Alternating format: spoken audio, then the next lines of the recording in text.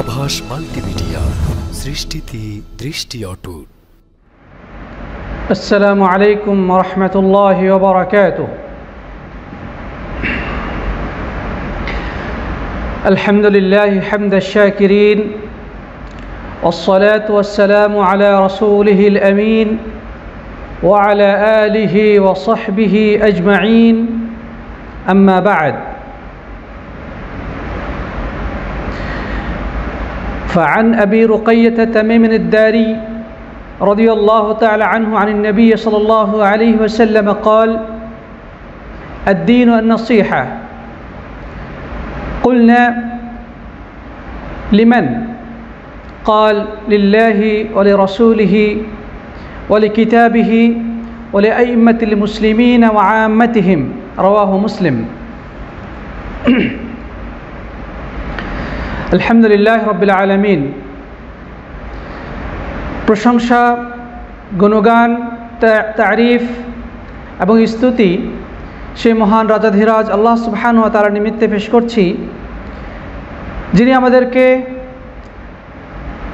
দিন শিক্ষার উদ্দেশ্যে আজকের এই অনলাইন ক্লাসে উপস্থিত হওয়ার তৌফিক দান করেছেন। এই জন্যে আমরা সকলেই অন্তরের অন্তঃস্থল থেকে সবটুকু তাজিম মিশিয়ে রব্বুল আলামিনের দরবারে কৃতজ্ঞতা আদায় করি। সকলেই পড়ি আলহামদুলিল্লাহ। অতঃপর অবারিত সালাত এবং সালাম ও শান্তির ধারা বর্ষিত হোক প্রাণপ্রিয় নবী, সর্বশেষ এবং সর্বশ্রেষ্ঠ রাসূল, মানবতার জন্যে সর্বোৎকৃষ্ট শিক্ষক আল্লাহ রাব্বুল আলামিন যাকে শিক্ষক হিসেবে মহান বিশ্ব মানবতার কাছে, এই বিশ্ববাসীর কাছে প্রেরণ করেছিলেন। মানুষের সর্বোত্তম বন্ধু, কল্যাণকামী, খায়ের খাহ, খাতামুন নবিয়্যিন নবী মুহাম্মদ রাসূলুল্লাহ সাল্লাল্লাহু আলাইহি ওয়াসাল্লামের প্রতি আসুন আমরা হৃদয়ের সবটুকু ভালোবাসা উজাড় করে প্রিয় নবীর প্রতি সালাত ওয়া সালাম পেশ করি। সকলে পড়ি সাল্লাল্লাহু আলাইহি ওয়াসাল্লাম। মোহতারাম ও মুআজ্জাজ প্রাণপ্রিয় দর্শক, শ্রোতা, ভাই এবং বোনেরা, আশা করছি আপনারা সকলেই আমার সাউন্ড ক্লিয়ার শুনতে পাচ্ছেন এবং ভালোভাবে আমাকে দেখতে পাচ্ছেন। কোনো সমস্যা না থাকলে আপনারা, কেউ যদি সমস্যা ফিল করেন একটু জানাবেন। এবং সেই সাথে আমি অনুরোধ করব, আজকের এই লাইভ ভিডিওটি ফেসবুকের বিভিন্ন জায়গায় বিভিন্ন পেজ, গ্রুপ বা মেসেঞ্জার গ্রুপ, হোয়াটসঅ্যাপ গ্রুপ ইত্যাদি আপনারা শেয়ার করে নিন, যেন অন্যরাও এই ক্লাস থেকে উপকৃত হতে পারে। আল্লাহ তাআলা সবাইকে তৌফিক দান করুন, আল্লাহুম্মা আমিন।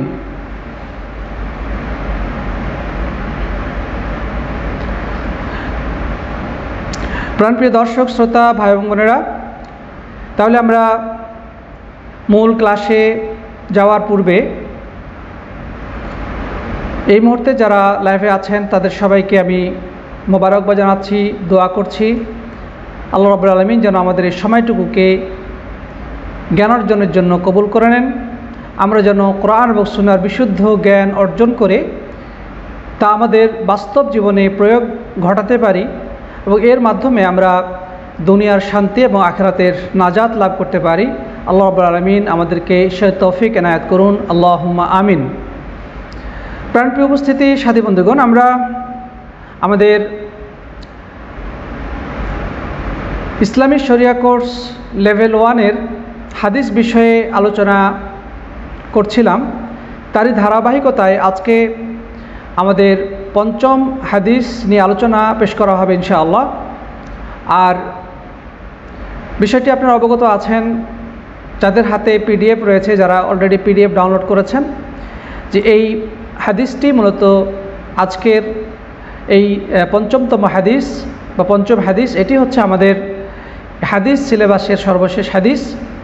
এরপরে আমরা ইনশাআল্লাহ তাওহীদ বিষয়ে ধারাবাহিক ক্লাস শুরু করব।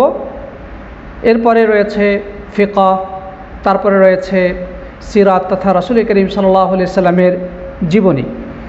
তো আমরা আজকে এই হাদিস সিলেবাসের সর্বশেষ হাদিস তথা পঞ্চম হাদিস নিয়ে ইনশাআল্লাহ আলোকপাত করার চেষ্টা করব। আল্লাহ রাব্বুল আলামিন যদি তৌফিক এনায়েত করেন, হাদা আল্লাহ সুবহানাহু ওয়া তাআলার কাছে আমরা সেটাই দোয়া করি।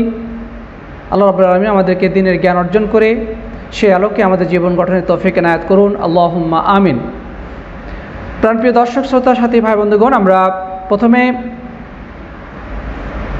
হাদিসের আরবি ইবারত বা মূল টেক্সট যেটা আগে পাঠ করেছি সেটার তর্জমা জেনে নেব এবং এরপরে বর্ণনাকারী সাহাবীর জীবনী সম্পর্কে সামান্য কিছু আলোকপাত করার চেষ্টা করব। এরপরে ইনশাআল্লাহ হাদিসের মূল ব্যাখ্যার দিকে অগ্রসর হব। আম্মা তৌফিক ইল্লা বিল্লাহ। আমরা হাদিসের মূল ইবারতটি আবারও শুনে নেই। عن أبي رقية تميم بن أوس الداري رضي الله تعالى عنه عن النبي صلى الله عليه وسلم قال: الدين والنصيحة. قلنا: لمن؟ قال: لله ولرسوله ولكتابه ولأئمة المسلمين وعامتهم. رواه مسلم. এটি হচ্ছে আরবি হাদিসটি। এর অর্থ হলো, প্রখ্যাত সাহাবী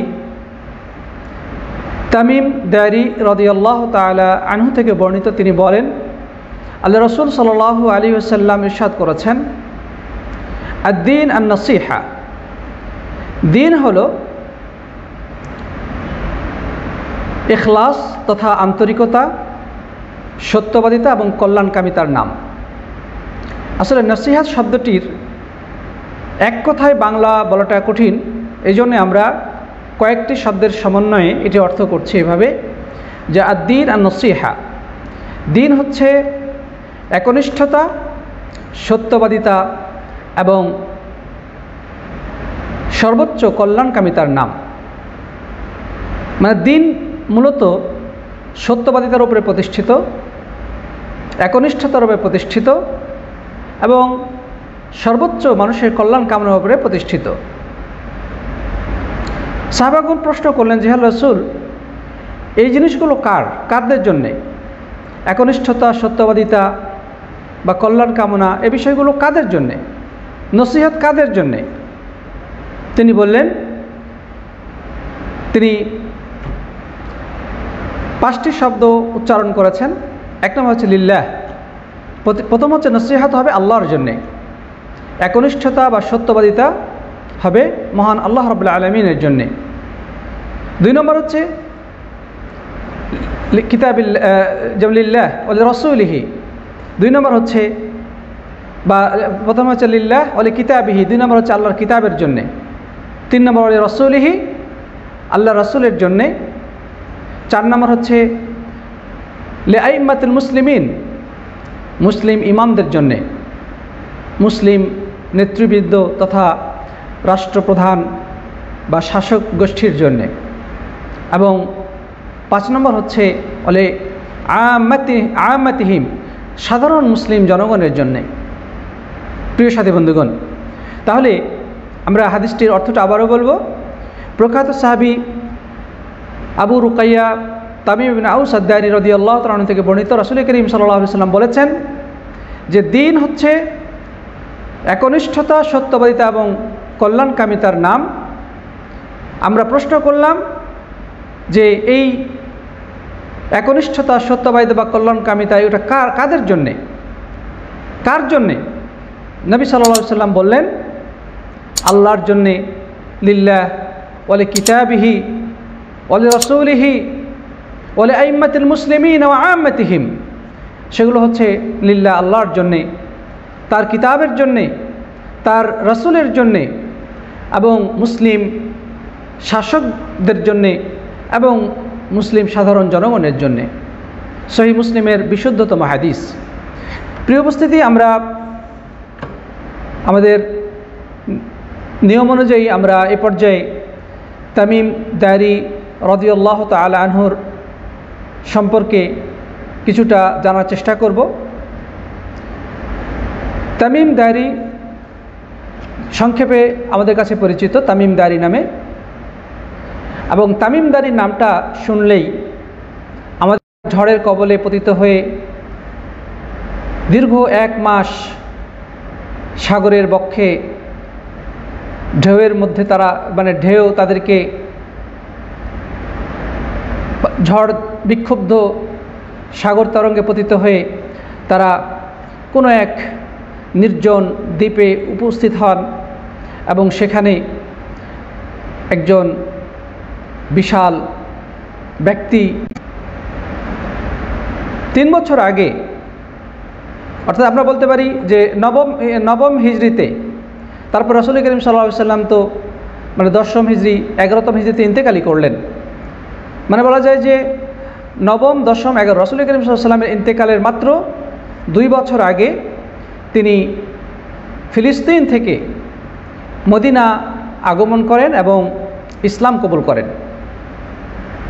নবম হিজরিতে তামিম দারি রাদিয়াল্লাহু তাআলা আনহু ইসলাম কবুল করেন সুদূর ফিলিস্তিন থেকে মদিনায় আগমন করার পরে। তিনি ধর্মগতভাবে আগে খ্রিস্টান ধর্ম অনুসারী ছিলেন এবং তাকে বলা হতো যে তৎকালীন সময়ের সবচেয়ে শ্রেষ্ঠ একজন খ্রিস্টান ধর্মযাজক বা পাদ্রী। তৎকালীন সময়ের খ্রিস্টান জগতে শ্রেষ্ঠ একজন ধর্মযাজক, যেটাকে আরবিতে বলা হয় রাহেব, এবং খুব আল্লাহ ভীরু ব্যক্তি হিসেবে পরিচিত ছিলেন। তিনি মদিনা থেকে, তিনি ফিলিস্তিন থেকে আল্লাহ নবী সাল্লাল্লাহু আলাইহি ওয়াসাল্লামের সান্নিধ্য লাভের আশায় তিনি সত্য উপলব্ধি করতে পেরেছিলেন। যেহেতু তিনি একজন পণ্ডিত ব্যক্তি ছিলেন, অত্যন্ত জ্ঞানী মানুষ ছিলেন এবং তাদের খ্রিস্টানদের ধর্মগ্রন্থ থেকে আল্লাহ রাসূল সাল্লাল্লাহু আলাইহি ওয়াসাল্লামের আগমনের যে পূর্বাভাস তিনি বুঝতে পেরেছিলেন, সেই জ্ঞান তাকে তাড়িয়ে নিয়ে এসেছে। সত্য অনুসন্ধিৎসা তাকে সেই ফিলিস্তিন থেকে তার সব অনুসারী, তার যে একটা নিজস্ব সাম্রাজ্য ছিল, সব কিছুকে ফেলে সত্য গ্রহণের মানসিকতায় আল্লাহ রাসূল সাল্লাল্লাহু আলাইহি ওয়াসাল্লামের কাছে তিনি আগমন করেন এবং সেখানে এসে তিনি খ্রিস্ট ধর্ম পরিত্যাগ করে ইসলাম ধর্মে দীক্ষিত হন। সুবহানাল্লাহ। তাহলে একজন অত্যন্ত জ্ঞানী, বিচক্ষণ এবং খ্রিস্টান ধর্মের বড় পাদ্রী, ধর্মযাজক, সে জেনে বুঝে সব কিছু অধ্যয়ন করে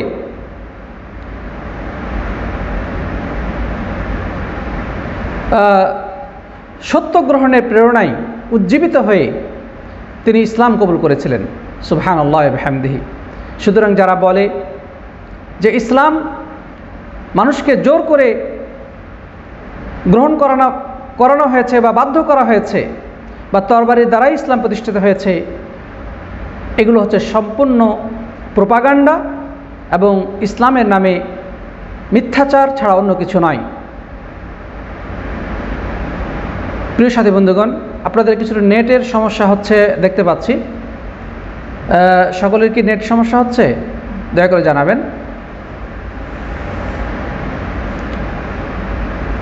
যাই হোক প্রিয় বন্ধুগণ, সেই তামিম দারি রাদিয়াল্লাহু তাআলা আনহু আল্লাহ নবী সাল্লাল্লাহু আলাইহি ওয়াসাল্লাম থেকে অনেকগুলো হাদিস বর্ণনা করেছেন, যার সংখ্যা আলেমগণ উল্লেখ করেছেন যে তিনি মোট আল্লাহ নবী সাল্লাল্লাহু আলাইহি ওয়াসাল্লাম থেকে 18টি হাদিস বর্ণনা করেছেন। নবী করিম সাল্লাল্লাহু আলাইহি ওয়াসাল্লাম থেকে তিনি মোট 18টি হাদিস বর্ণনা করেছেন। আর তিনি একমাত্র সাহাবী যার থেকে আল্লাহ রাসূল সাল্লাল্লাহু আলাইহি ওয়াসাল্লাম একটি হাদিস বর্ণনা করেছেন। অর্থাৎ এই ক্ষেত্রে তামিম দারি সম্পূর্ণ ব্যতিক্রম ধর্মী এবং অনন্য বৈশিষ্ট্যের অধিকারী। যে অন্যান্য সাহাবীগণ রাসূল করিম সাল্লাল্লাহু আলাইহি ওয়াসাল্লাম থেকে হাদিস বর্ণনা করেন, কিন্তু এই তামিম দারি সাহাবীর কাছে আল্লাহ রাসূল সাল্লাল্লাহু আলাইহি ওয়াসাল্লাম নিজে তার কাছ থেকে হাদিস বর্ণনা করেছেন এবং সেটা তিনি সাহাবীদেরকে শুনিয়েছেন তা মসজিদে নববীর মিম্বারে বসে। সুবহানাল্লাহ। তাহলে এখান থেকে বোঝা যাচ্ছে যে তামিম দারি রাদিয়াল্লাহু তাআলা একটি অনন্য বৈশিষ্ট্যের অধিকারী হয়েছেন, যে রাসূল করিম সাল্লাল্লাহু আলাইহি ওয়াসাল্লাম মসজিদে নববীর মিম্বারে বসে তামিম দারির থেকে এই হাদিসুল জাসাসা বা হাদিসুদ দাজ্জাল তিনি সাহাবীদের সামনে বর্ণনা করেছেন। প্রিয় বন্ধুগণ, তো যাই হোক, এ ব্যাপারে অনেক বক্তব্য রয়েছে, অনেক কথা রয়েছে সেই হাদিসুল জাসসাসের ব্যাপারে, আমরা সেদিকে যাচ্ছি না। তো তিনি মদিনাতেই ছিলেন, মদিনাতেই বসবাস করতে শুরু করলেন এবং রাসূল করিম সাল্লাল্লাহু আলাইহি ওয়াসাল্লাম তো মোটামুটি 9, 10, 11 সনে যখন মারা গেলেন, উনি 9ম হিজরিতে মদিনায় আসলেন। তারপরে 10ম হিজরি 11তম হিজরিতে রাসূল করিম সাল্লাল্লাহু আলাইহি ওয়াসাল্লাম রবিউল আউয়াল মাসে দুনিয়া থেকে বিদায় নিলেন। এরপরে তিনি মদিনায় বসবাস করতে শুরু করলেন।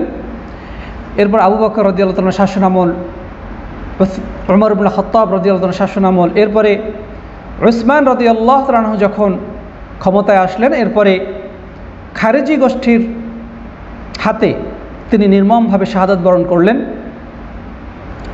এরপরে চতুর্দিকে ফিতনা ফাসাদ বিশৃঙ্খলা দেখা গেল। তখন তিনি মদিনা ছেড়ে সিরিয়াতে চলে গিয়েছিলেন এবং সিরিয়াতে যাওয়ার পরে সেখানে তিনি ইন্তেকাল করেন।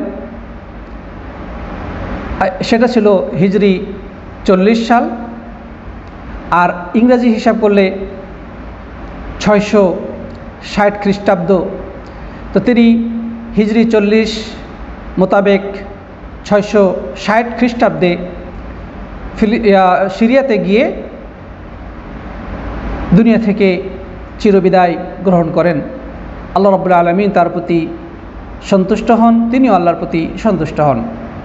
প্রিয় বন্ধুগণ, আমরা তামিম দারি রাদিয়াল্লাহু তাআলা থেকে এ সম্পর্কে সামান্য কিছু জানার চেষ্টা করলাম।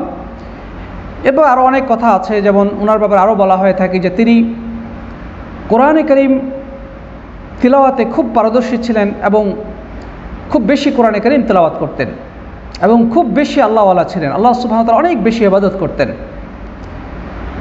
কিরাআতের ক্ষেত্রে তিনি অনন্য বৈশিষ্ট্যের অধিকারী ছিলেন। কোরআনে কারীমের তিলাওয়াত এবং কোরআনে কারীমের ক্ষেত্রে তার জ্ঞান গরিমা অন্যান্য সাহাবীদের থেকে আলাদা ছিল। তিনি এই ক্ষেত্রে অনন্য বৈশিষ্ট্যের অধিকারী ছিলেন। বলা হয়ে থাকে যে 7 দিনে তিনি কোরআন খতম করতেন। 7 দিনে তিনি কোরআনে কারীম প্রথম থেকে শেষ পর্যন্ত পড়ে শেষ করতেন। তিনি তো সেই সাহাবী যে ওমর ইবনে খাত্তাব রাদিয়াল্লাহু তাআলার শাসনামলে যখন তারাবির নামাজ বিচ্ছিন্নভাবে পড়া হতো, প্রত্যেকেই মসজিদে এসে আলাদা আলাদাভাবে অথবা কয়েকজন মিলে আলাদাভাবে পড়তেন, মানে সম্মিলিতভাবে তারাবির নামাজ আদায় করা হতো না। তখন ওমর ইবনে খাত্তাব রাদিয়াল্লাহু তাআলা এই দৃশ্য অবলোকনে তিনি সিদ্ধান্ত নিলেন যে তারাবির নামাজ জামাতের সাথে আদায় করার, সবাইকে একজন ইমামের আন্ডারে পড়ার জন্য তিনি নির্দেশ প্রদান করলেন এবং সেখানে তিনি উবাই ইবনে কাব এবং তামিম দারি রাদিয়াল্লাহু তাআলা আনহুমা এই দুজনকে সবাইকে একসাথে নিয়ে জামাতের সাথে তারাবির সাথে আদায় করার নির্দেশ দিয়েছিলেন। তো এখান থেকেও বোঝা যাচ্ছে যে কোরআনে কারীমের ক্ষেত্রে তিনি ছিলেন অন্যান্য সাহাবী থেকে অনন্য বৈশিষ্ট্যের অধিকারী। তার মানে জ্ঞান গরিমা, যোগ্যতা, বিচক্ষণতা সকল ক্ষেত্রে এই তামিম দারি রাদিয়াল্লাহু তাআলা ছিলেন এক অনন্য উদাহরণ, সাহাবীদের মধ্যে অত্যন্ত মর্যাদাবান একজন সাহাবী। আমরা এ পর্যায়ে মূল হাদিসের দিকে অগ্রসর হব। তো আমরা এই হাদিসটির ব্যাপারে ওলামাদের কি মন্তব্য সেটিও আমরা একটু জানবো। এই ক্ষেত্রে যে আসলে যখন নসিহত করা হয় কোনো ব্যক্তিকে অথবা মুসলিম শাসকদেরকে, অথবা একনিষ্ঠতা এবং সত্যতার প্রমাণ দেওয়া হয় আল্লাহ রাব্বুল আলামিনের ক্ষেত্রে, রাসূলের ক্ষেত্রে, আল্লাহর কিতাবের ক্ষেত্রে, তখন সেই ব্যক্তি নিজে সৌভাগ্যবান হয়ে যায়, তার মধ্যে সে নিজে সৌভাগ্যের অধিকারী হয় এবং যেই ব্যক্তিকে সে নসিহত করে সেও সৌভাগ্যবান হয়। তাহলে বোঝা যাচ্ছে যে এই দ্বীন ইসলাম পুরোটাই এই নসিহতের উপরে প্রতিষ্ঠিত। মানে দ্বীনের মধ্যে শুধু রয়েছে কল্যাণকামিতা, দ্বীনের মধ্যে রয়েছে একনিষ্ঠতা, সত্যবাদিতা, অপরের কল্যাণ করা,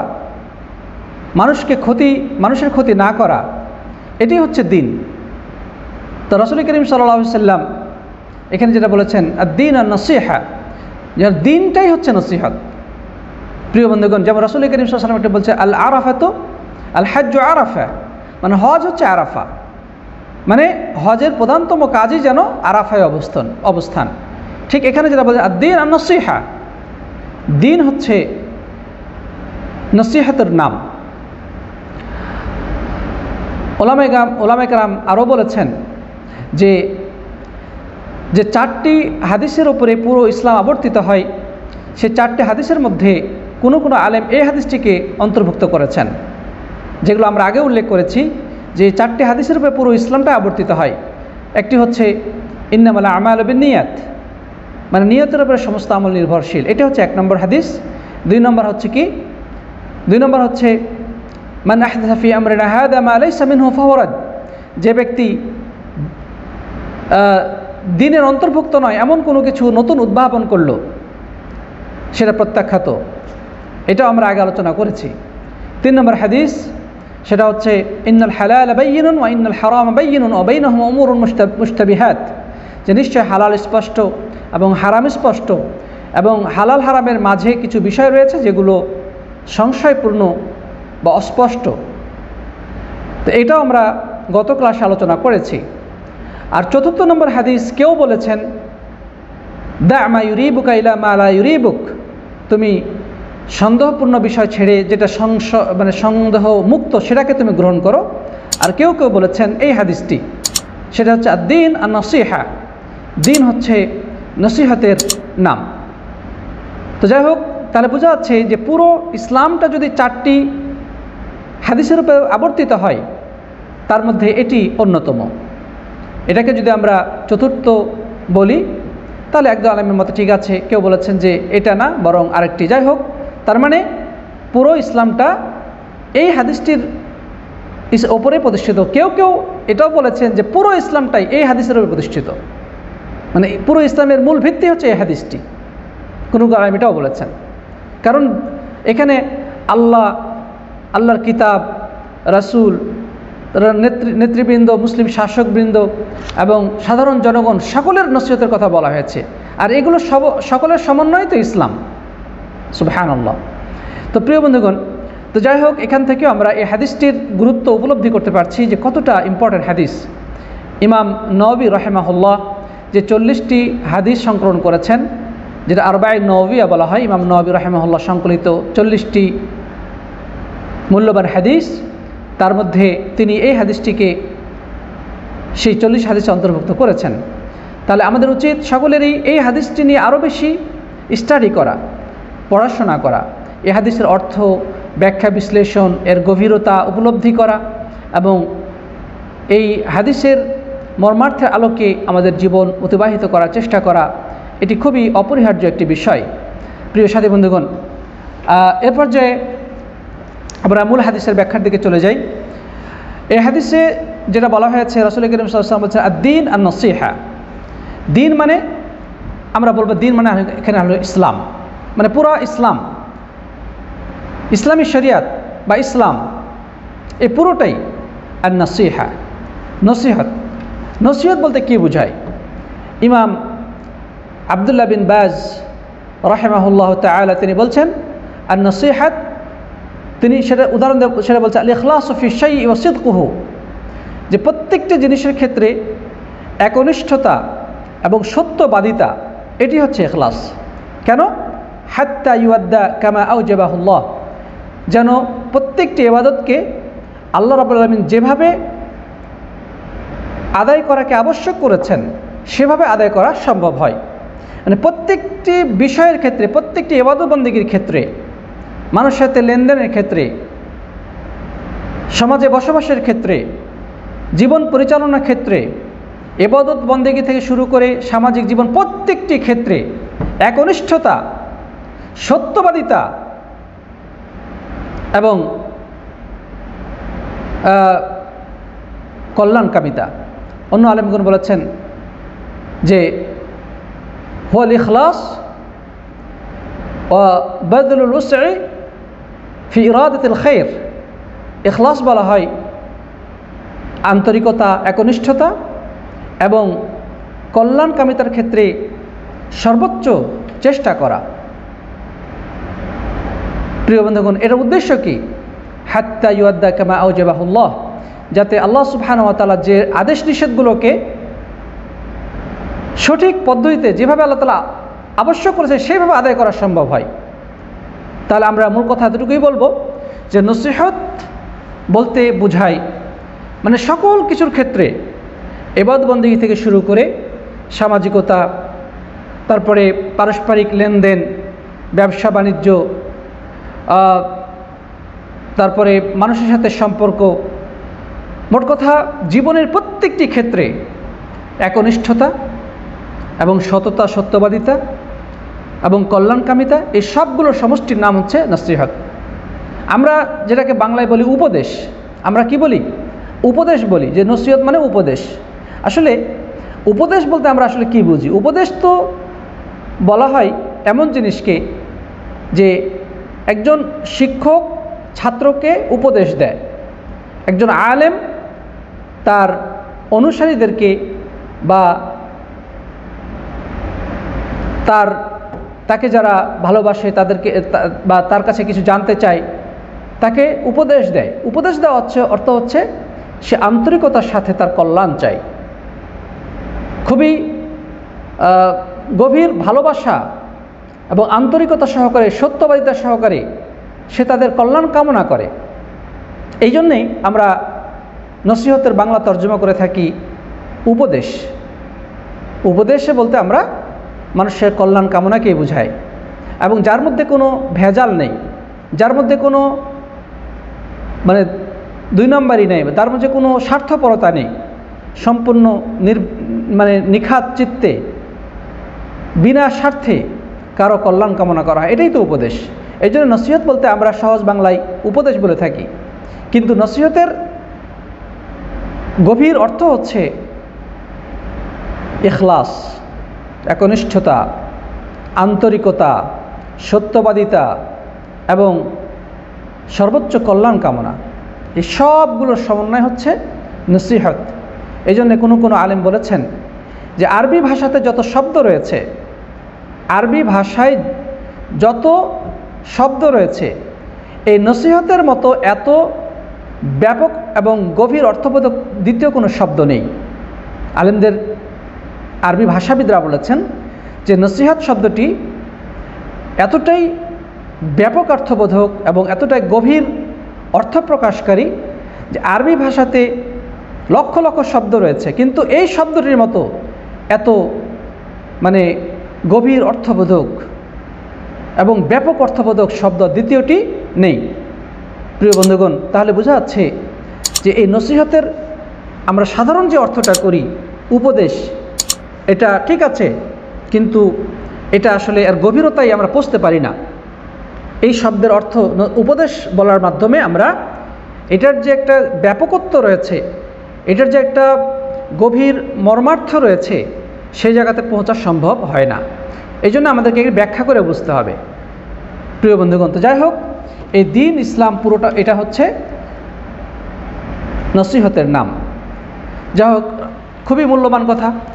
আল্লাহ রাসূল সাল্লাল্লাহু আলাইহি ওয়াসাল্লাম সংক্ষেপে একটি কথা বললেন, তো স্বাভাবিকভাবেই শ্রোতাগণ জিজ্ঞাসা করবেন যে আল্লাহ রাসূল, আমরা বুঝলাম দিন ইসলাম হচ্ছে নসিহতের নাম, কিন্তু এই নসিহতটা কার জন্য হবে? তখন প্রিয় নবী সাল্লাল্লাহু আলাইহি ওয়াসাল্লাম সাহাবীদের প্রশ্নের জবাবে বললেন এই 5টি কথা। তো যাই হোক, সেই 5টি কথা কি, আমরা সামনে চলি। 1 নম্বর হচ্ছে লিল্লাহ, আল্লাহর জন্যে।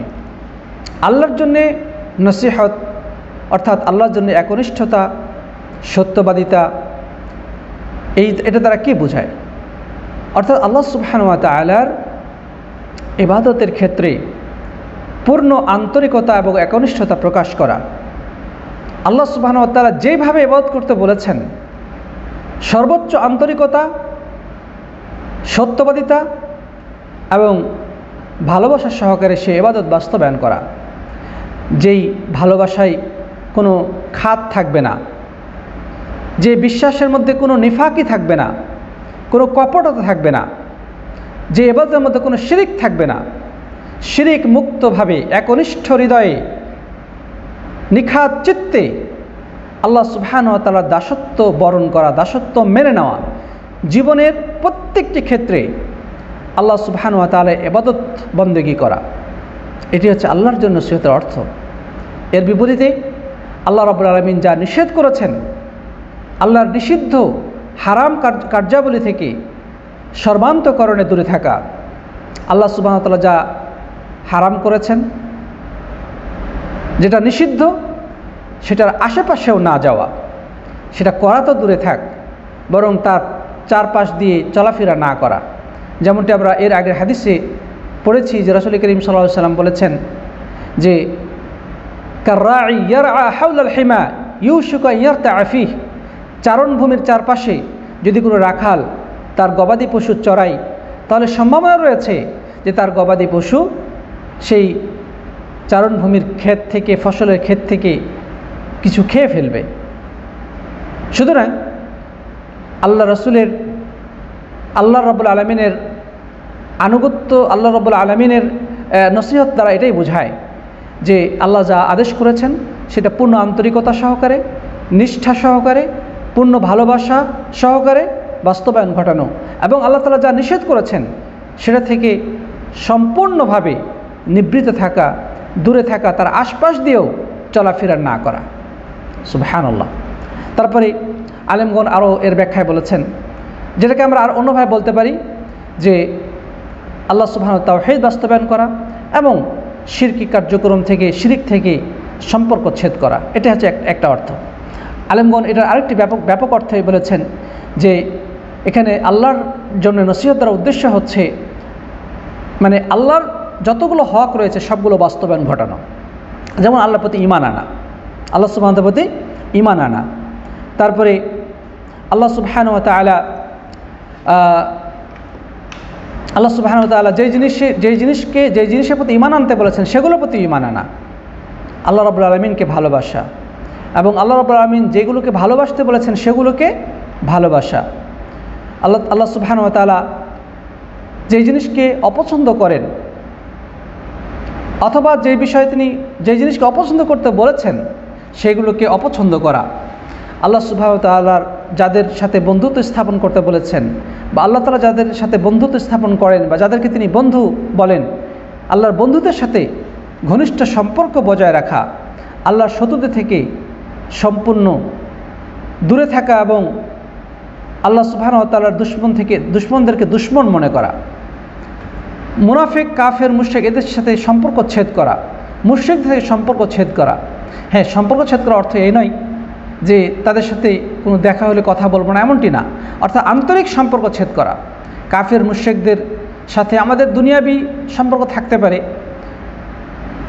ব্যবসা বাণিজ্য, সামাজিকতা থাকতে পারে, কিন্তু হৃদয় দিয়ে তার দিনকে এবং তাকে আমি ভালোবাসবো না, বরং আমার কর্তব্য হবে তাকে জান্নাতের দিকে আহ্বান জানানো, তাকে আল্লাহর দ্বীনের পথে আহ্বান জানানো, তাকে ইসলামের পথে আহ্বান জানানো। এই উদ্দেশ্যে তার সাথে আমি সম্পর্ক রাখতে পারি। প্রিয় বন্ধুগণ,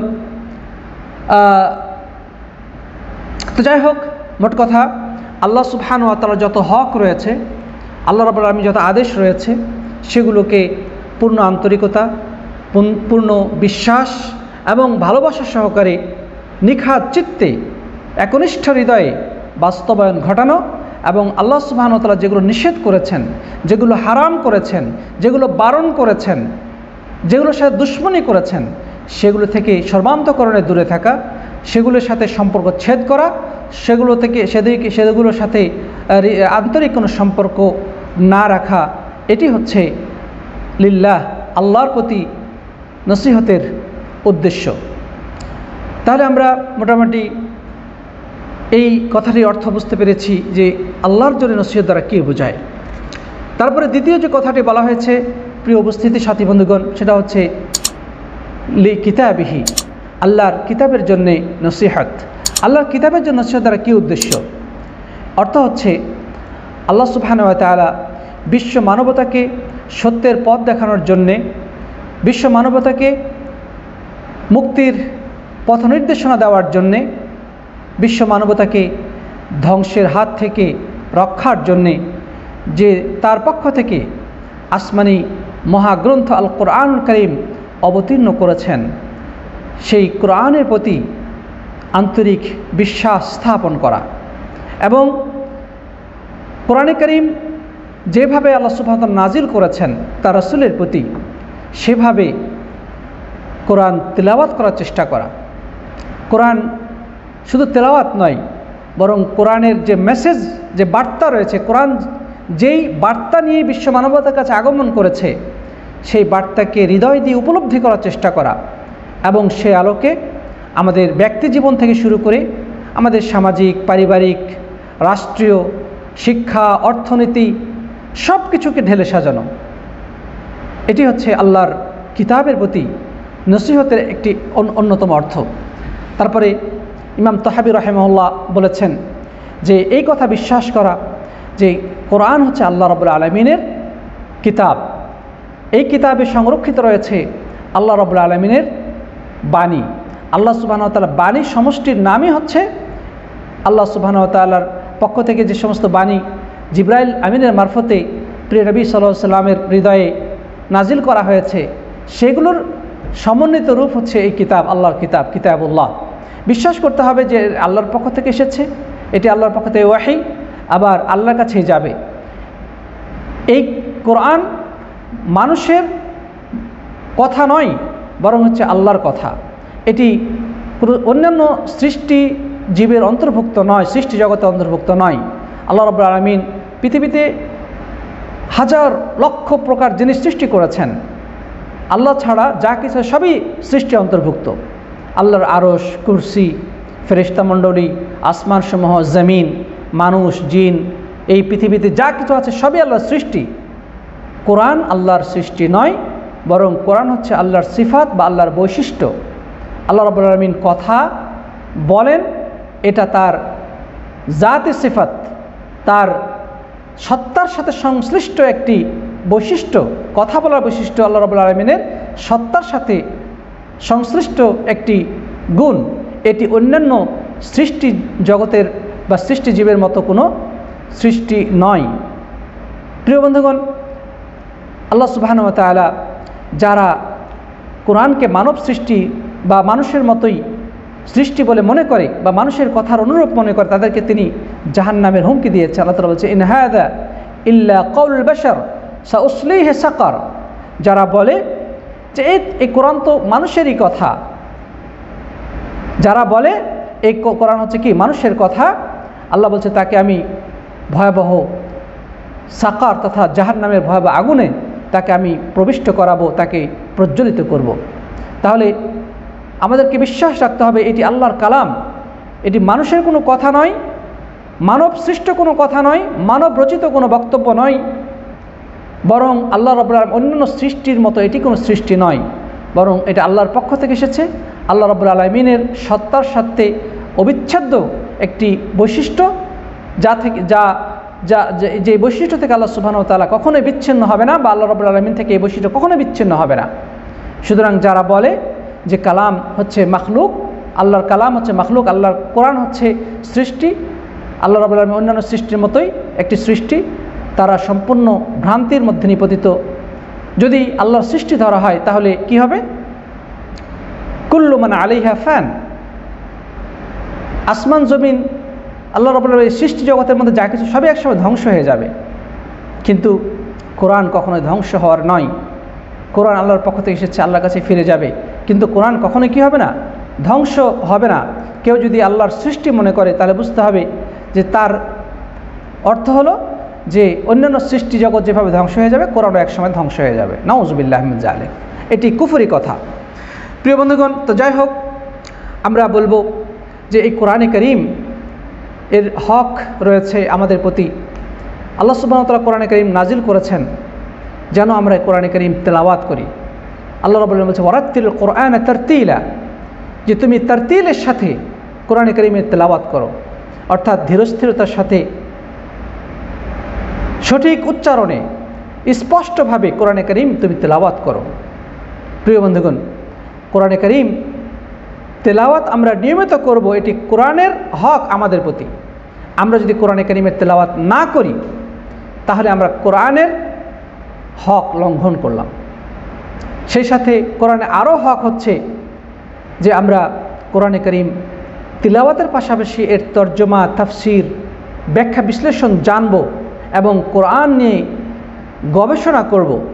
এটাও কোরআনের একটি হক আমাদের প্রতি। আল্লাহ তাআলা বলেছেন, আফালা ইয়াতাদাব্বারুনাল কুরআনা আম আলা কুলুবিন আকফালুহা, যে কেন মানুষ কোরআন নিয়ে গবেষণা করে না, নাকি তাদের হৃদয়ে তালা মেরে দেওয়া হয়েছে? মানুষের হৃদয়গুলো কি তালাবদ্ধ? কেন মানুষ কোরআন নিয়ে গবেষণা করে না?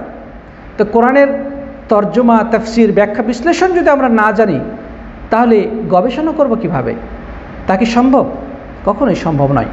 সুতরাং শুধু তোতা পাখির মতো তেলাওয়াত করলেই হবে না, বরং কোরআনে কারীম তেলাওয়াতের পাশাপাশি এর যে বার্তা, যে মেসেজ আল্লাহ সুবহানাহু ওয়া তাআলা বিশ্ব মানবতাকে দিয়েছেন সেটি উপলব্ধি করার চেষ্টা করতে হবে।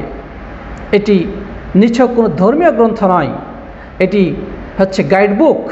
আল্লাহ তাআলা বলছেন, শাহরু রমাদান আল্লাযী উনজিলা ফীহিল কুরআন হুদাল লিন-নাস, রমজান মাসে কোরআন অবতীর্ণ হয়েছে মানুষের হেদায়েতের জন্যে, মানুষকে সঠিক পথ নির্দেশনা দেওয়ার জন্যে, মানুষকে গাইডলাইন দেওয়ার জন্যে। So it's a guide book for all the humanity, সমগ্র বিশ্ব মানবতার জন্য আল্লাহর পক্ষ থেকে এটি কি পথ নির্দেশনা। আল্লাহ তাআলা বলছেন, আলিফ লাম মিম যালিকাল কিতাবু লা রাইবা ফীহি হুদাল লিল মুত্তাকিন, এটি হচ্ছে মুত্তাকিনদের জন্য হেদায়েত, পথ নির্দেশিকা, গাইডলাইন, গাইডবুক, সংবিধান। সুতরাং তেলাওয়াত করা নিঃসন্দেহে ফজিলতপূর্ণ কাজ। আমরা তেলাওয়াত করব, কিন্তু পাশাপাশি তর্জমা, তাফসিরও জানার চেষ্টা করতে হবে। এখানে অনেকে একটা প্রশ্ন করেন যে কোরআনে কারীম তর্জমা যদি আমরা পড়ি বা ব্যাখ্যা বিশ্লেষণ পড়ি তাহলে কি কোরআন পড়ার নেকি হবে? আমরা বলবো যে না, কোরআনের ব্যাখ্যা বিশ্লেষণ পড়লে কোরআন পড়ার সমপরিমাণ নেকি হবে না। কোরআনের তর্জমা, তাফসির পড়া মূলত কোরআন নিয়ে গবেষণার অন্তর্ভুক্ত, এটার জন্য আলাদা সওয়াব রয়েছে। কিন্তু অবশ্যই কোরআনে কারীম যদি আপনি সওয়াব পেতে চান, কোরআন কারীমের সওয়াব পেতে চান, তাহলে আপনাকে আরবিতেই কোরআন তেলাওয়াত করতে হবে। আরবি অক্ষর আল্লাহ রাব্বুল আলামিন যেভাবে নাজিল করেছেন সেভাবেই পড়তে হবে, শুধু তর্জমা তাফসির পড়লে হবে না। এখানে আরেকটা অনেকে প্রশ্ন করেন যে যদি না বুঝে বা তর্জমা তাফসির না জেনে শুধু তেলাওয়াত করি তাহলে সওয়াব আছে কিনা? হ্যাঁ, কোরআন হচ্ছে এক্ষেত্রে অনন্য বৈশিষ্ট্য অধিকারী। কোনো ব্যক্তি যদি কোরআনে কারীম এর তর্জমা নাও জানে, তাফসির, ব্যাখ্যা বিশ্লেষণ নাও পড়ে, শুধু এর ওয়ার্ডগুলো পড়ে যায়, এর অক্ষরগুলো পড়ে যায়, সে কোনো কিছু না বুঝে পড়লেও আল্লাহ তাআলা সওয়াব থেকে বঞ্চিত করবেন না। কারণ নবী সাল্লাল্লাহু আলাইহি ওয়াসাল্লাম বলেছেন, মান ক্বারা হারফাম মিন কিতাবিল্লাহ ফালাহু হাসানা, যে ব্যক্তি কোরআনে কারীমের একটি অক্ষর পাঠ করবে সে একটি নেকি পাবে, আর একটি নেকি হচ্ছে 10টি নেকির সমপরিমাণ। সুতরাং বুঝে পড়ুক অথবা না বুঝে পড়ুক, কোরআনে কারীম পড়লেই সওয়াব রয়েছে। প্রত্যেকটি অক্ষরে একটি নেকি, যেটি 10টির সমপরিমাণ। যেমন আলিফ লাম মিম, এখানে আলিফ লাম একটা শব্দ না, এখানে 3টি শব্দ রয়েছে। সুতরাং আলিফ লাম মিম 3টি অক্ষর রয়েছে, 3টি অক্ষরে 3টি নেকি রয়েছে, নেকি হবে এবং 3টি নেকির 30টি নেকির সমপরিমাণ আল্লাহ রাব্বুল আলামিন দান করবেন, সওয়াব দান করবেন। তাহলে আমরা বলবো যে কোরআনে কারীম দেখে দেখে কেউ যদি পড়ে অথবা মুখস্থ পড়ে, যদি বুঝে পড়ে অথবা না পড়ে, বুঝে পড়ুক অথবা না পড়ুক, সকল অবস্থা আল্লাহ সুবহানাহু ওয়া তাআলা তাকে সেই সওয়াব দান করবে। তবে শর্ত হচ্ছে সেটা আরবিতে পড়তে হবে। আর কেউ যদি বাংলা বা এটার যদি ইংলিশ ট্রান্সলেশন পড়ে বা শুধু তাফসিরটা পড়ে, আরবিটা না পড়ে, তাহলে কিন্তু সেই সওয়াব পাওয়া যাবে না। সওয়াব পেতে হলে আল্লাহ তাআলা যেই অক্ষরে, যেই শব্দ যেভাবে তিনি নাজিল করেছেন সেইটা হুবহু সেভাবে পাঠ করতে হবে। আর তর্জমা তাফসির পড়ার যে আলাদা সওয়াব রয়েছে, এটি হচ্ছে গবেষণা অন্তর্ভুক্ত। আশা করি বিষয়টি ক্লিয়ার হয়েছে। তারপরে প্রিয় বন্ধুগণ, দুর্ভাগ্য হলো সত্য, আজকে মুসলিম সমাজ, আজকে কোরআনের ব্যাপারে আমরা এতটাই উদাসীন যে 10 বছর, 20 বছর, 30 বছর, 50 বছর আজকে মানে বয়োবৃদ্ধ হয়ে গেছি। অনেক মানুষ রয়েছে যারা এখনও কোরআনে কারীম ভালোভাবে তেলাওয়াত করতে জানি না। কোরআনে কারীম দেখে দেখে যে পড়বো সে যোগ্যতা এখন অর্জিত হয় নাই। এর থেকে বড় আফসোসের আর কি হতে পারে? অথচ উচিত তো ছিল একেবারে বাল্য বয়সে প্রাপ্তবয়স্ক হওয়ার আগেই কোরআনে কারীম বিশুদ্ধভাবে তেলাওয়াত শেখা এবং সম্ভব হলে মুখস্থ করে নেওয়া। আলহামদুলিল্লাহ আমাদের সমাজে বহু সংখ্যক কোরআনের হাফেজ আল্লাহ সুবহানাহু ওয়া তাআলা দান করেছেন, যারা অ্যাডাল্ট বয়সে উপনীত হওয়ার পূর্বে, দুনিয়াকে বোঝার পূর্বেই কোরআনকে বক্ষে ধারণ করতে সক্ষম হয়েছেন। সুবহানাল্লাহ। ছোট ছোট অবুঝ শিশুরা যারা ঠিকমতো বাংলাও বলতে পারে না, তারা পুরো কোরআনে কারীম তাদের হৃদয়ে ধারণ করতে সক্ষম হয়েছেন। তারা পুরো কোরআন ফার্স্ট টু লাস্ট তারা মুখস্থ বলে দিতে সক্ষম। আল্লাহু আকবার। তারা হচ্ছে কোরআনের হাফেজ। আজকে সারা বিশ্বব্যাপী সমস্ত কোরআনের কপিগুলোকে যদি পুড়িয়ে দেওয়া হয় বা সমস্ত প্রেসগুলোকে বন্ধ করে দেওয়া হয় বা সমস্ত কোরআনকে যদি বাজেয়াপ্ত করা হয়, ইনশাআল্লাহ লক্ষ লক্ষ কোরআনের হাফেজ মুহূর্তের মধ্যে দাঁড়িয়ে বলবে আমরা সেই কোরআন পুনরায় লিপিবদ্ধ করতে সক্ষম, বা আমরা সেই কোরআন পুনরায় সেটাকে শুনে দিতে সক্ষম, যে একটা ভুলও হবে না। এরকম কোরআনে কারীমে লক্ষ লক্ষ হাফেজ আল্লাহ সুবহানাহু ওয়া তাআলা এই উম্মতকে দান করেছেন। প্রিয় ভাইরা আমার, সুতরাং আমরা বলবো যে আল কোরআনে কারীম শিক্ষা করার বিষয়টি আমাদেরকে সবচেয়ে গুরুত্বের সাথে দেখা উচিত। জীবনের বেশিরভাগ সময় পার হয়ে গেছে কিন্তু কোরআন পড়তে জানে, এর থেকে বড় আফসোস আর কী হতে পারে?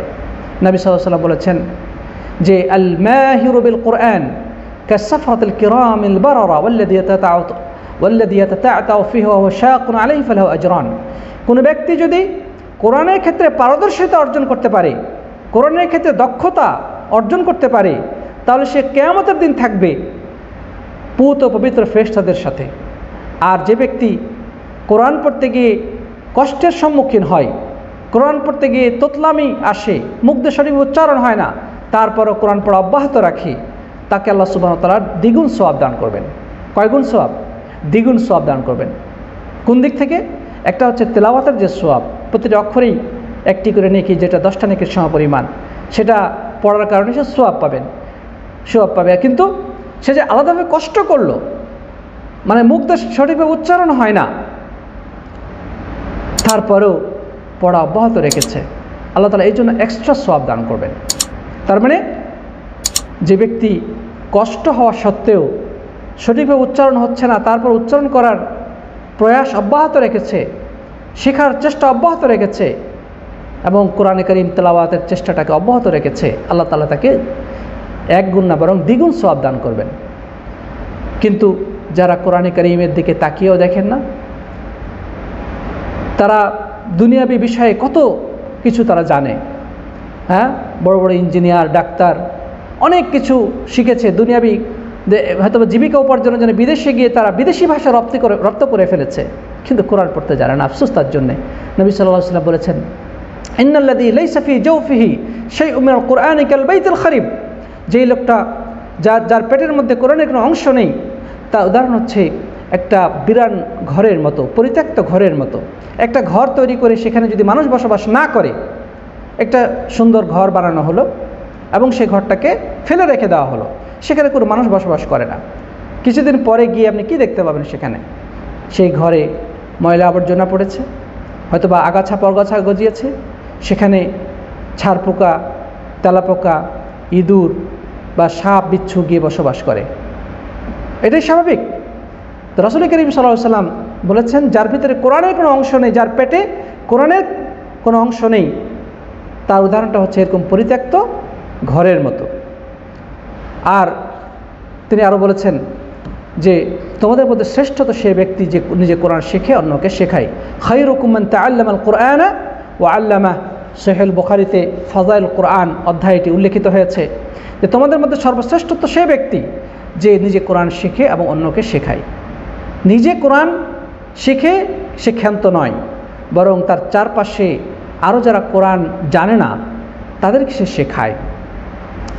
প্রিয় বন্ধুগণ, খুবই গুরুত্বপূর্ণ।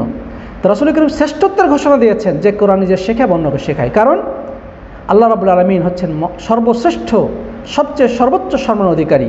সুতরাং তার প্রত্যেকটি ওয়ার্ড, তার প্রত্যেকটি বাক্য, তার প্রত্যেকটি বাণী সর্বোচ্চ সম্মান এবং মর্যাদার অধিকারী। আর এই সম্মানিত বাণীগুলোকে যারা আত্মস্থ করবে, আল্লাহ রাব্বুল আলামিনের এই মর্যাদাবান কথাগুলোকে যারা স্টাডি করবে, পড়বে, মুখস্থ করবে, ধারণ করবে, আল্লাহ রাব্বুল আলামিন তাদেরকেও শ্রেষ্ঠত্বের মর্যাদা দান করবেন। যারা নিজেরা শিখবে, এই আল্লাহর কালামকে যারা নিজেরা শিখবে, সে যেমন শ্রেষ্ঠত্বের অধিকারী হবে, সম্মান এবং মর্যাদা অধিকারী হবে, ঠিক একইভাবে যারা অন্যদেরকে শেখাবে তারাও শ্রেষ্ঠত্ব এবং মর্যাদা অধিকারী হবে। আল্লাহ রাব্বুল আলামিন শ্রেষ্ঠ মাস রমজান মোবারকে কোরআন অবতীর্ণ করেছেন। ফেরেশতাদের মধ্যে সর্বশ্রেষ্ঠ যিনি ফেরেশতা জিবরাইল আমিন, তার মারফতে আল্লাহ সুবহানাহু ওয়া তাআলা কোরআন কারীম অবতীর্ণ করেছেন। এবং রমজানের সর্বশ্রেষ্ঠ রাত লাইলাতুল কদর, শবে কদর আল্লাহ সুবহানাহু ওয়া তাআলা কোরআন কারীম অবতীর্ণ করেছেন। এবং সমগ্র নবী রাসূলদের মধ্যে সবচেয়ে শ্রেষ্ঠ যিনি রাসূল, আখিরি নবী মুহাম্মদ রাসূলুল্লাহ সাল্লাল্লাহু আলাইহি ওয়াসাল্লাম, তার উপরে তিনি এই কিতাব অবতীর্ণ করেছেন। এবং সেই কিতাব কাদের জন্যে?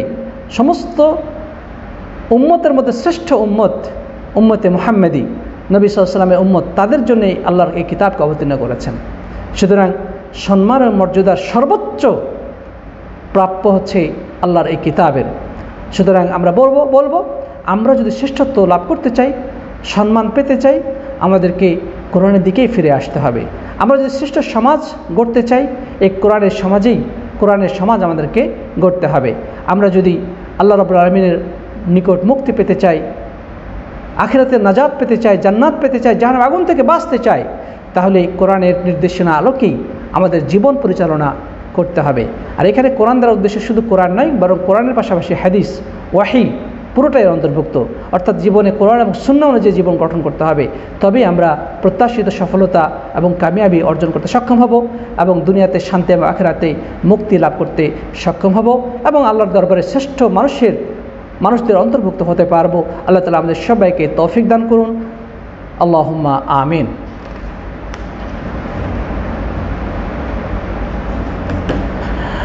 প্রিয় বন্ধুগণ, আমরা আর বেশি সময় দিতে পারবো না, আমরা আর কয়েক মিনিটের মধ্যে শেষ করে ফেলব। জি, তার পরবর্তীতে আমরা একটু অগ্রসর হব ইনশাআল্লাহ। সেটি হচ্ছে যে রাসূলের জন্য নসিহত। আমরা এর আগে জানলাম আল্লাহ এবং তার কিতাব তথা কোরআনের জন্য নসিহত, এবং এ পর্যায়ে আমরা জানব রাসূলের প্রতি নসিহত দ্বারা কী বোঝানো হয়েছে। প্রিয় বন্ধুগণ, রাসূল বলতে এখানে বোঝানো হচ্ছে প্রিয় নবী সাল্লাল্লাহু আলাইহি ওয়াসাল্লামকে। রাসূলের প্রতি নসিহত মানে রাসূলের প্রতি আন্তরিকতা, একনিষ্ঠতা, সত্যবাদিতা, এই জিনিসগুলোই বোঝাচ্ছে। নসিহতার উদ্দেশ্য এখানে রাসূলের প্রতি আমাদের পূর্ণ আন্তরিকতা প্রদর্শন করতে হবে, তার প্রতি সত্যতার বহিঃপ্রকাশ ঘটাতে হবে। এখানে কপটতার আশ্রয় নেওয়ার কোনো সুযোগ নেই, মিথ্যাচারিতার নিজের সাথে মিথ্যাচার করার কোনো সুযোগ নেই। অর্থাৎ হৃদয়ের সবটুকু বিশ্বাস, ভালোবাসা এবং আন্তরিকতা মিশিয়ে প্রিয় নবী সাল্লাল্লাহু আলাইহি ওয়াসাল্লামকে গ্রহণ করতে হবে। কিভাবে আমরা গ্রহণ করব? প্রথমত ঈমান আনার মাধ্যমে। আমরা এই ঈমান আনবো যে তিনি আল্লাহর পক্ষ থেকে প্রেরিত রাসূল, আল্লাহর পক্ষ থেকে প্রেরিত দূত। আল্লাহ রাব্বুল আলামিন এই রাসূলকে বিশ্ব মানবতার কাছে প্রেরণ করেছেন মানুষকে সত্যের পথ দেখানোর জন্যে, মানুষকে ধ্বংসের হাত থেকে রক্ষা করার জন্যে, মানুষকে দুনিয়াতে শান্তি এবং আখিরাতের মুক্তি দেওয়ার জন্যে, মানুষকে জাহান্নামের আগুন থেকে রক্ষা করে জান্নাতে প্রবেশের জন্যে পথনির্দেশ বা গাইড রাহবার হিসেবে আল্লাহ সুবহানাহু ওয়া তাআলা প্রেরণ করেছেন। প্রিয় বন্ধুগণ, আমরা বিশ্বাস করব যে তিনি হচ্ছেন আখিরি নবী, তিনি সর্বশেষ নবী, সর্বশ্রেষ্ঠ রাসূল। তিনি বলেছেন শুধু রাসূলের মধ্যে শ্রেষ্ঠ নয়, তিনি সমগ্র বিশ্ব মানবতার মধ্যে সর্বশ্রেষ্ঠ মানুষ। তিনি রাসূল করিম সাল্লাল্লাহু আলাইহি ওয়াসাল্লাম নিজে বলেছেন যে আনা সাইয়্যিদু ওয়ালাদি আদম ওয়ালা ফখর, আদমের যত সন্তান সমস্ত সন্তানদের মধ্যে আমি হচ্ছি শ্রেষ্ঠ, এবং এতে আমি অহংকার করি না। এতে রাসূল করিম সাল্লাল্লাহু আলাইহি ওয়াসাল্লাম এতে তিনি অহংকার প্রকাশ করেননি, বরং তিনি বিনা অবনতভাবে তিনি বলেছেন যে আল্লাহ রাব্বুল আলামিন আমাকে সে শ্রেষ্ঠত্ব দান করেছেন, আদম সন্তানদের মধ্যে তিনি ছিলেন সর্বশ্রেষ্ঠ।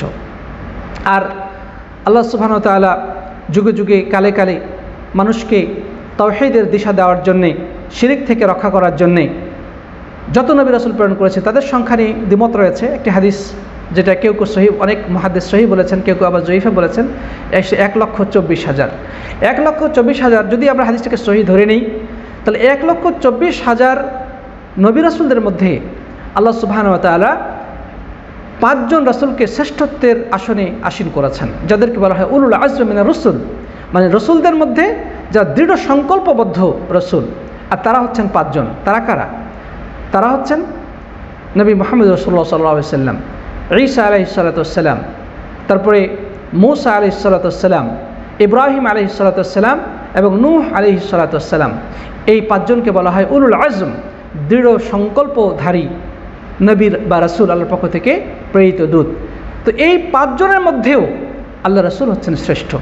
সুতরাং আমাদেরকে বিশ্বাস রাখতে হবে যে তিনি শ্রেষ্ঠ মানুষ, শ্রেষ্ঠ রাসূল এবং তিনি আমাদের সবচেয়ে কল্যাণকামী, মানবতার সর্বশ্রেষ্ঠ কল্যাণকামী বন্ধু, সবচেয়ে আন্তরিকতাপূর্ণ নসিহতকারী, মানুষের কল্যাণকামী বন্ধু হচ্ছেন আল্লাহ রাসূল সাল্লাল্লাহু আলাইহি ওয়াসাল্লাম। তিনি জাতি, ধর্ম, বর্ণ, গোত্র নির্বিশেষে সকল মানুষের সর্বোৎকৃষ্ট অনুসরণীয়। ইহুদি, খ্রিস্টান, বৌদ্ধ বা অন্য যত ধর্মাবলম্বী আছে, তারাও যদি আল্লাহ রাসূলকে অনুসরণ করে, তারাও সফলতার স্বর্ণদুয়ারে উপনীত হবে, তারাও সাফল্যের রাজপথ বেয়ে জান্নাতে পৌঁছতে পারবে। কিন্তু রাসূলকে যদি বিশ্বাস না করে, তাহলে তাদের ঠিকানা হবে ভয়াবহ জাহান্নামের অগ্নি তাদের জন্য অপেক্ষা করছে। সাথী বন্ধুগণ, সুতরাং রাসূলের প্রতি আমাদেরকে বিশ্বাস করতে হবে। তারপরে রাসূল করিম সাল্লাল্লাহু আলাইহি ওয়াসাল্লাম যা বলেছেন সেগুলোকে বিশ্বাস করতে হবে। যে সমস্ত তথ্য আমাদেরকে দিয়েছেন, সেটা ভবিষ্যৎবাণী হোক অথবা আগের যুগের কোনো কথা হোক, তিনি যা বলেছেন সেগুলোকে আমাদেরকে বিশ্বাস করতে, অবিশ্বাস করার কোনো সুযোগ নেই। তিনি যা বলেছেন অবশ্যই সত্য। তারপরে তিনি যেই পদ্ধতিতে ইবাদত করতে বলেছেন, হুবহু সেই পদ্ধতিতে ইবাদত করতে হবে। তিনি যা নিষেধ করেছেন সর্বান্তকরণে, সেখান থেকে দূরে থাকতে হবে। তার পদ্ধতির বাইরে কোনো ইবাদত করা যাবে না। তিনি যেভাবে নামাজ পড়তে বলেছেন, যেভাবে রোজা রাখতে বলেছেন, যেভাবে হজ করতে বলেছেন, যেভাবে তেলাওয়াত করতে বলেছেন, যেভাবে দান সদকা করতে বলেছেন, যত প্রকার ইবাদত রয়েছে তিনি যেভাবে করেছেন, যেভাবে বলেছেন, যেভাবে শিক্ষা দিয়েছেন, সেই পদ্ধতির মধ্যেই আমাদেরকে থাকতে হবে। এর বাইরে যাওয়ার কোনো অপশন নেই, কোনো সুযোগ নেই। অন্যথায় আমরা যতই বড় বড় পাহাড় সময় ইবাদত করি না কেন, আল্লাহর কাছে সেটা প্রত্যাখ্যাত হবে। যেটা আমরা আগে উল্লেখ করেছি যে ইবাদত কবুলের 2টি শর্ত রয়েছে, একটা হচ্ছে আল্লাহর জন্য করতে হবে, 2 নম্বর রাসূলের পদ্ধতি অনুসারে করতে হবে। তারপরে রাসূলের সুন্নাহর আলোকে আমাদের জীবনকে সাজাতে হবে। প্রিয় বন্ধুগণ, আমরা অনেকেই মুখে রাসূলের ভালোবাসার কথা বলি, কিন্তু প্র্যাকটিক্যাল লাইফে আমরা রাসূলের ভালোবাসার কোনো বহিঃপ্রকাশ ঘটাতে ব্যর্থতার পরিচয় দেই। আল্লাহ তাআলা বলছেন, কুল ইন কুনতুম তুহিব্বুনাল্লাহা ফাত্তাবিউনি ইউহিব্বুকুমুল্লাহ। হে নবী, আপনি বলে দিন যে তোমরা আল্লাহকে যদি ভালোবাসো তাহলে আমাকে অনুসরণ করো, রাসূলকে অনুসরণ করো, তাহলে আল্লাহ তোমাদেরকে ভালোবাসবেন এবং তোমাদের গুনাহগুলোকে মোচন করবেন। সুতরাং রাসূলের অনুসরণ ব্যতিরেকে রাসূলের প্রতি কখনোই ভালোবাসা সম্ভব নয়। এই জন্যে তার সুন্নাহর আলোকে আমাদের জীবন গঠন করতে হবে, তার আদর্শের আলোকে আমাদের জীবন গঠন করতে হবে। তিনি যা আদেশ করেছেন সেগুলোকে সর্বোচ্চ গুরুত্বের সাথে গ্রহণ করতে হবে, তিনি যা নিষেধ করেছেন সর্বোচ্চ গুরুত্বের সাথে সেগুলোকে পরিহার করে চলতে হবে। আর রাসূলের বিরুদ্ধে কেউ যদি কথা বলে, তার বিরুদ্ধে আমাদেরকে জবাব দিতে হবে। রাসূলের সুন্নাহকে কেউ যদি অবজ্ঞা করে, আমরা তাদের জবাব দেব। রাসূলের কোনো হাদিসকে কেউ যদি অপমান করে, আমরা তার বিরুদ্ধে প্রতিবাদ জানাবো এবং রাসূলের সুন্নাহর মর্যাদাকে, রাসূলের হাদিসের মর্যাদাকে আমরা উচ্চকিত করব। রাসূলের সম্মানকে আমরা কোনোভাবে ভুলুণ্ঠিত হতে দিতে পারি না।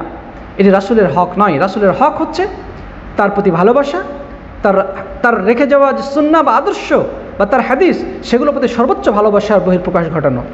তাকে কেউ যদি অপমান করতে চায়, কোনো হাদিসকে অস্বীকার করতে চায়, কোনো হাদিসকে তারা যদি কোনোভাবে এটার বিরুদ্ধে অবস্থান করতে চায়, আমরা আমাদের ঈমানের বলে বলিয়ান হয়ে রাসূলের ভালোবাসার বহিঃপ্রকাশ হিসেবে আমরা তার জবাব দেব, আমরা তার প্রতিবাদ জানাবো, যার যতটুকু সামর্থ্য রয়েছে। এটি রাসূলের হক।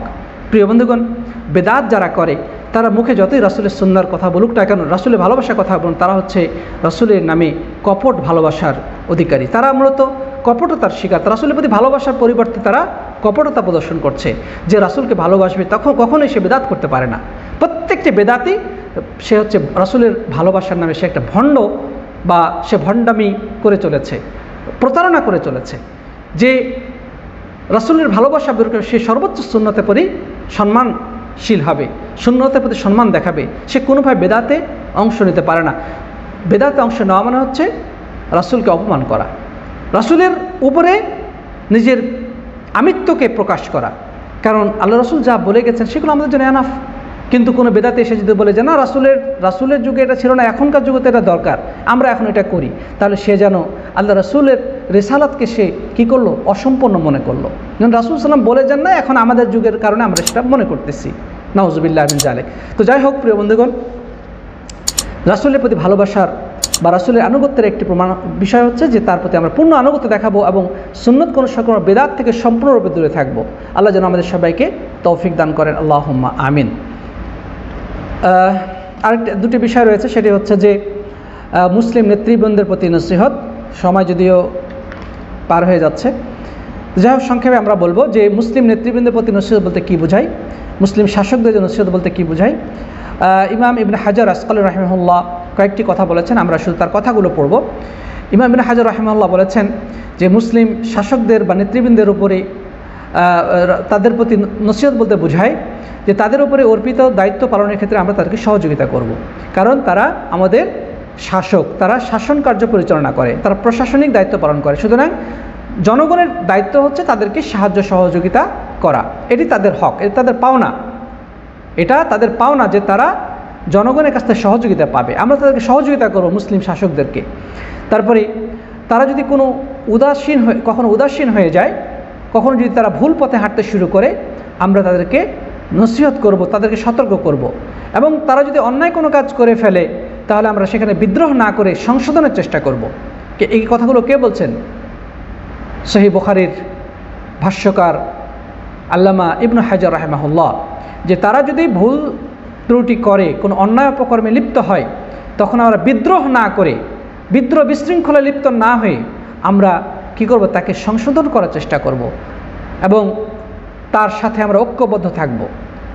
তার সাথে আমরা বিপরীতে তার বিরুদ্ধে আমরা যাব না এবং বিশৃঙ্খলা যারা করে, সরকারের বিরুদ্ধে যারা বিশৃঙ্খলা, তাদেরকে আমরা ফিরিয়ে আনার চেষ্টা করব। তারপরে তাদের জন্য সর্বোত্তম কল্যাণ কামনা হলো সুন্দর ব্যবহারের মাধ্যমে অন্যায় জুলমের পথ থেকে তাদেরকে বাধা দেওয়া।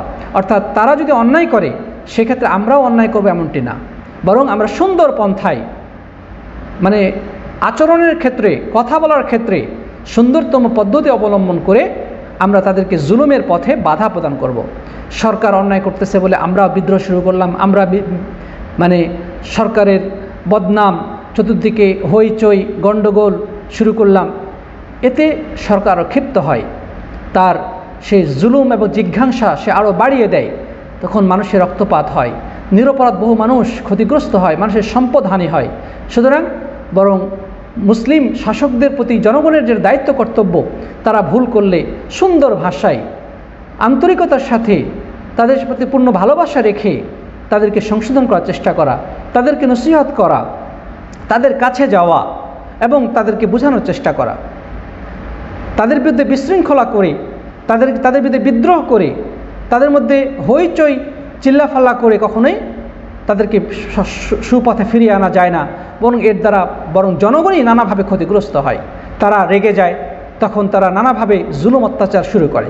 প্রিয় সাথী বন্ধু, সুতরাং এই হাদিসের এই অর্থ বুঝতে গিয়ে আমাদের সমাজে, মুসলিমদের মাঝে মানে চরম বিভ্রান্তির সৃষ্টি হয়েছে, যার কারণে মানে শাসক এবং জনগণ সবসময় যেন মানে দুই মেরুর দুইটি দল, সবসময় মানে এক দল আরেক দলের যেন বিপক্ষে, সরকার আছে এক পক্ষে, জনগণ আরেক পক্ষে না। উচিত ছিল জনগণ এবং শাসক সম্মিলিতভাবে দেশকে এগিয়ে নিয়ে যাওয়া এবং রাষ্ট্রের কল্যাণ করা, মানুষের কল্যাণ করা, দ্বীনের কল্যাণ করা, এটা তো উচিত ছিল। দুর্ভাগ্য হলো আমাদের শাসকরা হচ্ছে জাহেল, আমাদের জনগণও জাহেল, যার কারণে সরকার মানে তারাও যেভাবে অজ্ঞতার পরিচয় দেয়, তারাও নানাভাবে জুলুম নির্যাতনকে, মানুষকে দমন নিপীড়ন চালায়, মানুষও তখন ওই ইসলামের যে মূল নীতি সেখান থেকে দূরে থাকার কারণে তারা সরকারের বিরুদ্ধে নানা উশৃঙ্খল বক্তব্য দেয়, মারামারি ঝগড়া এবং মানে ওদের হরতাল, এই মিছিল মিটিং দিয়ে মানে পরিবেশ নষ্ট করে ফেলে। তো মনে হচ্ছে যে দুইটি সম্পূর্ণ মানে মানে বিবাদমান দুটি গ্রুপ, অথচ উচিত তো এটা ছিল না। সরকারের দালালি নয়, বরং সরকারের কল্যাণ কামিয়ে থাকতে হবে। দালালি কাকে বলা হয়? দালালি বলা হয় যে সরকার অন্যায় করলেও তাকে ন্যায় বলে স্বীকার করা, এটাকে বলা হয় দালালি। এটা তো দালালি নয়। সরকার অন্যায় করলে তার কাছে গিয়ে তাকে সংশোধন করা, তাকে বোঝানো, তার মানে তাকে সৎ পথে ফিরিয়ে আনার চেষ্টা করা, এটা হচ্ছে করণীয়। আর দালালি বলা হয় যে সরকার যা বলবে সত্য বললেও হ্যাঁ, মিথ্যা বললেও হ্যাঁ, না, এটার নাম হচ্ছে দালালি। বরং সরকারের অর্থে কি করা, মানে হককে গোপন রাখা, এটা হচ্ছে দালালি। এটা না যায়, সম্পূর্ণ হারাম। কোনো আলেম, কোনো মুসলিম ব্যক্তি যদি সরকারের অর্থ পাওয়ার কারণে বা সরকারের কোনো সুযোগ সুবিধা গ্রহণ করে সত্যকে ধামাচাপা দেয় এবং সরকারের জুলুমকে স্বীকার করে, জুলুমকে স্বীকৃতি দেয়, তাহলে সে হচ্ছে দালাল, সে হচ্ছে অপরাধী এবং সে আল্লাহর কাছেও সে নিকৃষ্ট, মানুষের কাছেও সে নিকৃষ্ট। এটা সম্পূর্ণ হারাম এবং নাজায়েজ। কিন্তু সরকারের সাথে তাকে সহযোগিতা করা, সে ভুল করলে তাকে সংশোধন করা, তাকে বোঝানো, তাকে নসিহত করা। হ্যাঁ, সে যদি মানে গুনার কাজ করে তাকে, কারণ মানুষ মাত্রই ভুল হতে পারে, সব মানুষেরই ভুল হয়। সুতরাং সরকারের ভুল হতে পারে, এটা স্বাভাবিক, তারা আসমান থেকে নেমে আসে ফেরেশতা নয়। কিন্তু আমরা দুর্ভাগ্য সত্য এই হাদিসের অর্থকে সঠিকভাবে উপলব্ধি না করার কারণে আমরা সর্বদাই যেন সরকার এবং জনগণ সম্পূর্ণ বিপরীতমুখী মারামারি, কাটাকাটি, হানাহানিতে যেন লিপ্ত, যার কারণে দেশ ধ্বংস হয়, জনগণ ক্ষতিগ্রস্ত হয়, মানুষের ধন সম্পদ ক্ষতিগ্রস্ত হয়। আল্লাহ তাআলা আমাদের সঠিকভাবে বুঝার তৌফিক দান করুন, আল্লাহুম্মা আমিন। প্রিয় বন্ধুগণ, সর্বশেষ যে জিনিসটি বলবো, হাদিসের সর্বশেষ যে কথাটি বলা হয়েছে সেটি হচ্ছে মুসলিম জনগণের জন্য কল্যাণ কামনা, নসিহত। মুসলিম জনগণ এর অর্থ কী? অর্থাৎ প্রিয় বন্ধুগণ, দেখেন, মানুষ আল্লাহ সুবহানাহু ওয়া তাআলা সবাইকে সমান জ্ঞান দেন নাই। তো সুতরাং আমি যখন কারো কল্যাণ চাবো, কারো কল্যাণ কামনা করব, তখন আমার কর্তব্য হবে তার কল্যাণ কামনা, তাকে সংশোধন করা। সে যদি ভুল করে তাকে সংশোধন করা, তাকে সৎ কাজে আদেশ করা। সে যদি কোনো বিষয় না জানে তাকে জানানো, সে যদি গুনার কাজে লিপ্ত হয় তাকে গোপনে ডেকে সংশোধন করার চেষ্টা করা, তাকে দিনে ইলম দান করা, অজ্ঞ জাহিলদেরকে দিনের দিকে দাওয়াত দেওয়া, অমুসলিমদেরকে ইসলাম দিকে আহ্বান জানানো, এটি হচ্ছে তাদের হক, তাদের পাওনা। এক মুসলিম আরেক মুসলিমের প্রতি নসিহত করার অর্থ হচ্ছে এটাই, প্রিয় বন্ধুগণ। তারপরে যারা বড় তারা ছোটদেরকে স্নেহ করবে, ছোটরা বড়দেরকে শ্রদ্ধা করবে, দয়া করবে, কেউ কারো প্রতি জুলুম করবে না, অত্যাচার করবে না, কেউ কারো হক নষ্ট করবে না। সে যদি পরামর্শ চায় পরামর্শ দিবে, সালাম দিলে উত্তর দিবে, হাঁচি দিলে জবাব দিবে, মৃত্যুবরণ করলে জানাজা অংশগ্রহণ করবে, দাওয়াত দিলে অংশগ্রহণ করবে, সে কোনো যদি উপদেশ চায় তাকে সদুপদেশ দিবে। এগুলো এটি হচ্ছে তাদের হক। কারো গোপন কোনো পাপাচার আপনার যদি চোখে পড়ে, আপনি সেটা জনসম্মুখে প্রকাশ করবেন না, বরং সেটা গোপন রাখবেন এবং পারলে তার কাছে গিয়ে তাকে সংশোধন করার চেষ্টা করবেন। প্রিয় সাথী বন্ধুগণ, কোনোভাবেই তার যেন ক্ষতি না হয় সেই সর্বাত্মক চেষ্টা করতে হবে। এটি এক মুসলিমের উপর আরেক মুসলিমের কল্যাণ কামনার অন্তর্ভুক্ত। ইমাম নওয়াবী রাহিমাহুল্লাহ এটি বলেছেন যে তাদেরকে দুনিয়া বা আখিরাতে কল্যাণজনক বিষয় নির্দেশনা দেওয়া এবং দিনের অজানা বিষয়ে জ্ঞান দান করা এবং তাদেরকে এই কাজে সহযোগিতা করা, পারস্পরিক দোষ ত্রুটিগুলোকে গোপন রাখা এবং সংশোধন করার চেষ্টা করা, ক্ষতি এবং কষ্ট দেওয়া থেকে বিরত থাকা, হিত সাধনের চেষ্টা করা, দয়া ও নিষ্ঠার সাথে তাদেরকে ন্যায়ের আদেশ ও অন্যায় থেকে নিষেধ করা, সকলের প্রতি সংবেদনশীল হওয়া, বড়দেরকে শ্রদ্ধা, ছোটদের প্রতি দয়া পরবশ হওয়া, উত্তম পরামর্শ উপদেশ দেওয়া, ধোঁকা ও হিংসা বিদ্বেষ পরিত্যাগ করা, নিজেদের অপছন্দনীয় বস্তু থেকে তাদের জন্য অপছন্দ করা, তাদের জন্য ধন সম্পদ ইজ্জতের হেফাজত করা, মোট কথা সার্বিক দিক থেকে সাধারণ মুসলিমদের সহযোগিতা করা। এটা ইমাম নওয়াবী রাহিমাহুল্লাহ বলেছেন। শুধু আরেকটা জিনিস বলবো যে এটি শুধু মুসলিমদের জন্য না, অমুসলিমদের জন্য আমাদের কল্যাণ কামনা করতে হবে। অর্থাৎ তাদেরকে ইসলাম দিকে দাওয়াত দিতে হবে। তারাও জাহান্নামের আগুন দিয়ে ছুটে চলেছে, আমাদের উচিত তাদেরকে জান্নাতের দিকে নিয়ে আসা, তাদেরকে মুক্তির পথ দেখানো, তাদেরকে ইসলামের দাওয়াত দেওয়া। এটি তাদের কল্যাণ কামনার অন্তর্ভুক্ত, কারণ তারা নিশ্চিত ধ্বংসের দিকে অগ্রসর হচ্ছে। আমি চাই না আমার কোনো অমুসলিম ভাই ধ্বংস হয়ে যাক, জাহান্নামে আগুনে পতিত হোক, আমরা এটা চাই না। সেও মুক্তির পথে ফিরে আসুক, সেও জান্নাতের পথে ফিরে আসুক, ধ্বংস হাত থেকে সেও রক্ষা পাক, এটাও আমরা চাই। এটাই হচ্ছে অন্য ভাইয়ের প্রতি, সেটা অমুসলিম হলেও তার প্রতি আমার কল্যাণ কামনার অন্তর্ভুক্ত। প্রিয় বন্ধুগণ, আল্লাহ তাআলা কোরআনে কারীমে আমাদেরকে বলেছেন যে 4টি কাজ ছাড়া কেউ মুক্তি পাবে না।